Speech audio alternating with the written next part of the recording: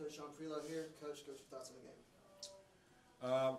Well, tonight we ran into a team that was very efficient. They played really, really well. Probably the start of that second half for 10 minutes, I don't think they missed a shot for a while. I think they were shooting probably about 75%. I changed it up and started going run and jump press to try and just change up the momentum a little bit. We actually had some, I guess, momentum and energy going. I thought Zach Chappelle played really well. He had 10 points, four assists, no turnovers, which was great. Thought Seneca Knight was really good, 14 points, 3 assists, 1 turnover. And I thought Brian Rodriguez, who's a non-scholarship player for us, played really well. He had 13 points. More importantly, he had no turnovers. So as a team, we had 11, which is really good. Obviously, I think we're solving that problem right now because we were at 16, 17, 18. So I think we've got that pretty much under control. We had 15 assists. So that is major improvement for our team, but we weren't able to guard them, and obviously we did a little better from the free throw line. You know, we shot 64%. It was really low. Last game was the reason why we lost the last game. So I thought we made improvement there. Questions for Coach? Coach, you mentioned some of the struggles defensively. Yeah. Obviously, Colorado shot the ball really proficiently.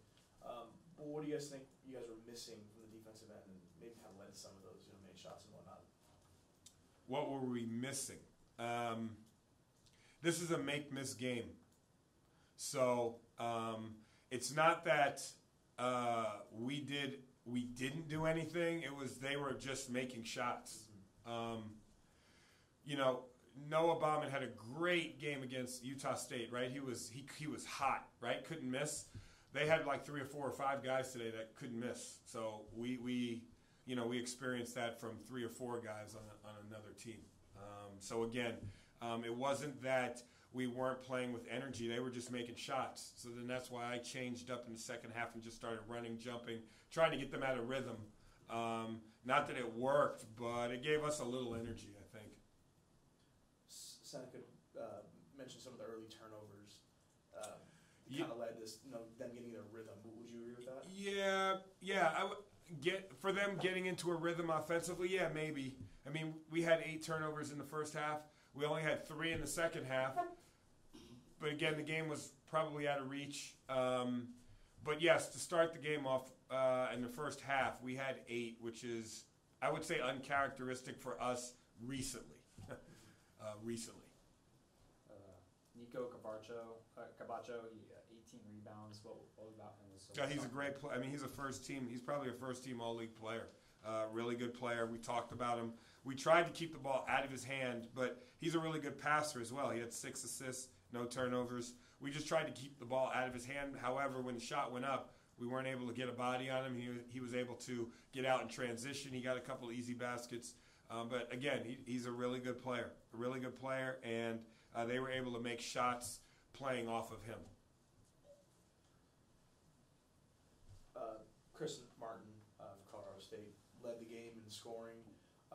What was kind of the challenges of defending a guy? Obviously, you mentioned just couldn't really miss, but what about him in particular presented challenges for you guys tonight? I don't think it's anything in particular of him. It's just they have guys that can shoot the ball. So they have a number of guys that can really shoot the ball. It just happened to be he had 19. You know, it could have been J.D. Page. It could have been, Thistlewood that could have done that because they're capable of making those shots. He just had more shots available to him, and he was able to make them. But it's really off of what they run and getting the ball to Cavacho away from the basket. So you have to be cognizant of 4 other guys on the court, and he was just a recipient.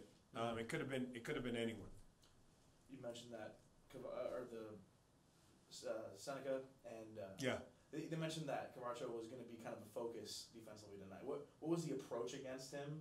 And well, the approach was to get the ball out of his hands. But again, if he's catching it on the block, you try to get the ball out of his hands. But he's a good passer. So when you go and double, he had 6 assists and no turnovers. So that means he's finding guys that are making the shot. It's no different than what we do. It's just we weren't able to make the shot. So if Mike gets double teamed or if one of our guys gets double teamed, you pass it out and the ball moves around, and then whoever it moves around to, that guy has the open shot. That's why it's a make-miss game. So that's basically what the game came down to. It wasn't specifically a game plan against maybe a specific guy. We did have to get the ball out of Cavacho's hands, but when you do that, it forms a double team somewhere, and then the ball has to rotate. And then it comes down to a make-miss game. Because even though you're rotating, you're not going to get there fast enough. And if you really look at our game, the game that we played tonight, we had those same shots, but we couldn't make them. And again, it comes down to just a make-miss game. Coach, you touched on it a little bit, but obviously 5 from 21 from 3. Do you think it's just a matter of just having one of those off nights, missing shots? Or we haven't been shooting the ball well. We had shots against UNLV late, and we weren't able to make them. So, again, it's not that we were taking bad shots. It's just that when a double team happens or someone overhelps and you pass the ball out, you're going to create rotation. Now, once the ball moves around, hopefully you're ready to knock it down. And they had 4 or 5 guys that could do that. And did it tonight. Because it can change, it can change in a heartbeat. I don't know if they're going to be red hot the next game. They might be cold. It might be cold as ice. You never know. You mentioned Brian. Yeah. Had a great game. He's had limited minutes recently. You think you're going to play him a little more? Yeah, I'm going to try and play him more. We have if you turn it over, I'm trying to, and I've never done this before, but the reason why the turnovers are going down is because we have a turn it over, come out policy. And I've never really done that as a head coach before. Didn't know if I really believed in it at first. But I needed to do that to help our players understand that you have to value the ball. And guess what? In the last 3 games, the numbers have gone down drastically.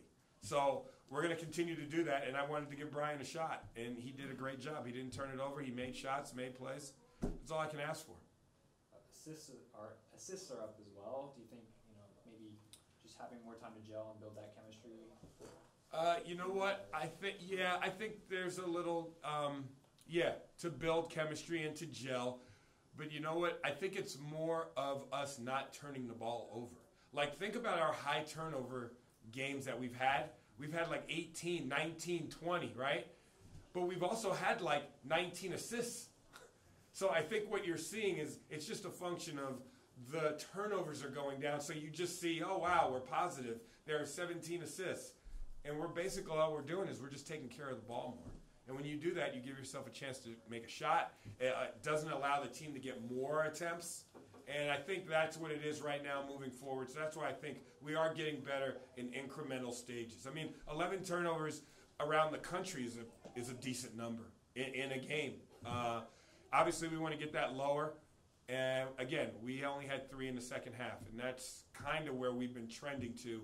It's either been in the first half or the second half, right? We had 3 against New Mexico. I think we had 3 against UNLV in the first half, and then we have 8. This time it was reversed. We had 8, and then we had 3. So hopefully we can put 2 halves together, maybe where we have 3 and 3, and we only have 6 for the game. Coach, there are a lot of teams out there that, the assist turnover ratio, there's like a certain number in mind that coaches have. Is there a number that we would like to get it below 10.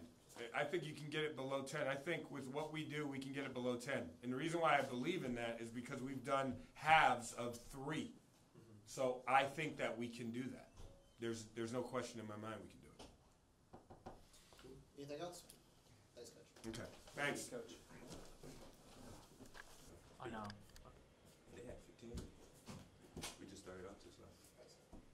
All right. We have Seneca Knight, Brian Rodriguez for us here. Questions for either player. Brian, season high in almost everything. All right for you?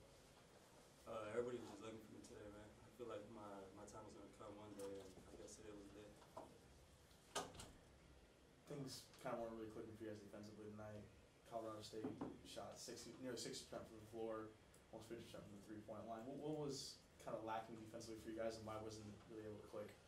I think it's majority of like the turnovers you commit at the beginning of the game.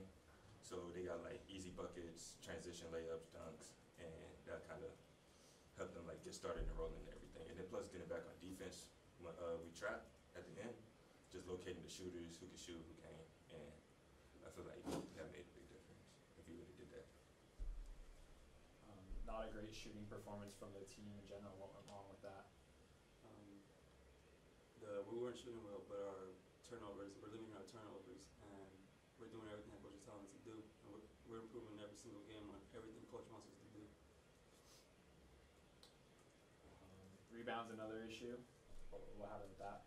I think it's simple. They were just more aggressive. They just got to the loose balls that we didn't get to, and they just capitalized off of it.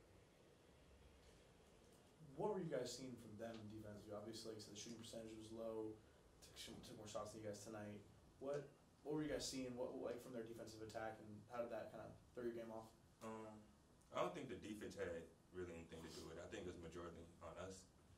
But they just man to man in the second half. Once we was getting down here, they tried to force us to not use the ball screen. But other than that, I think it's just mainly on us. Well, you mentioned that then. So what do you think in your mind could you guys have done differently to kind of flip that around? Make shots. Just simple as that. Yeah, just simple. Just make shots. Make them guard us. Don't help off.